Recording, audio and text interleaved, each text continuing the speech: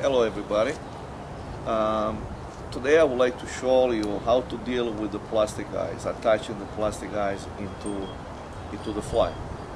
I have this nice little head that I demonstrated how to pack the fibers.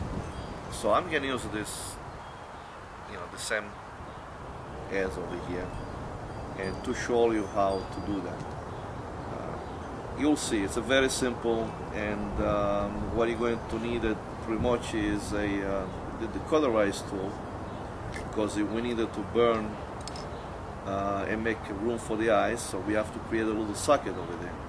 So if you come close to me, I will show you exactly how it gets done, and then after that you'll set. You will have no problem to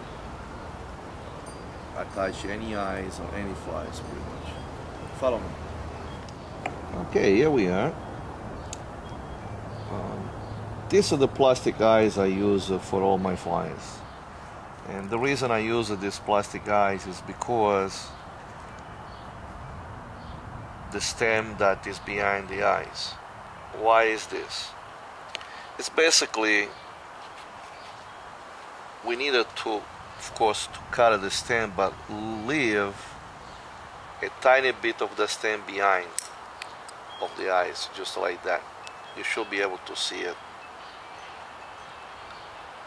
Okay, what that does is the glue is gonna grab the little stem over there and it's gonna glue into the fibers, and once the glue is dry, it's gonna stay there forever. So I'm gonna prepare the eyes. Again, we're gonna just cut it. There you go. And just to trim it a tiny bit more. In this case, make it a little bit flat over here. Again, for you to take a look at it in an easier way, how it gets done. Just like that. Get your little tool and burn it all the way down to the hook shank.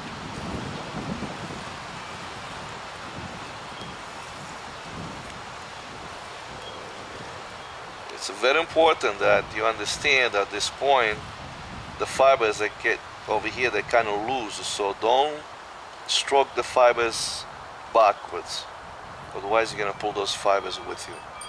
Just to make sure you have a nice socket over here. And as you can see, the way it seals, and you need to touch the hook shank. The whole idea is to glue the eyes into the hook shank.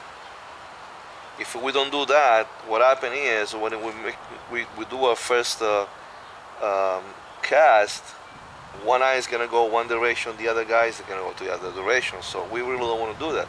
We want to glue those eyes into the hook shank, pretty much. Go on the other side, and we burn it the same way we did on the other side. So there we are. At this point, get yourself a goop. I like to use a goop to glue the eyes, and I like this Zap glue. It's the same company that makes the Zapaga. And there you are. The little stem we left behind the eyes is going to go into the socket. Okay? And another little trick I would like to show you is when you put the glue on it, just like that. See it?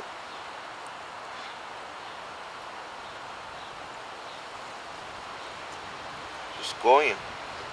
Don't be afraid. If you see a little glue on the outside, don't worry about it. The fishes are not going to worry about that. So make sure the glue is in. And there you have your eyes. Once the eye it's in and the glue will set, the eyes is not gonna go anywhere. So, and there you are. Okay, here we are. We did the two things over here. We created the heads, we packed it, and I showed you how to do the eyes. So I'm sure from now on, from this point on, you will have no problem whatsoever to deal with the eyes and the eye. Anyway, that's it for today, and until next time,